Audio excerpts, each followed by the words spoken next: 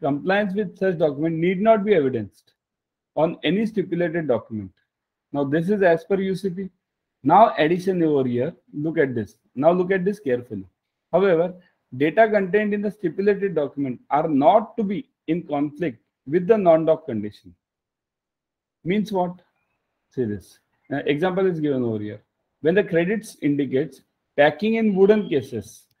Now packing in wooden cases it mentions, but it never says that on the transport document it should evidence so and so, so and so, so and so, something like this. Okay, it doesn't say so. This is given in additional conditions without indicating that such data is to appear on any stipulated document, means specifically transport document. Then a statement in any stipulated document indicating a different type of packaging is considered a conflict of data. Means any document which states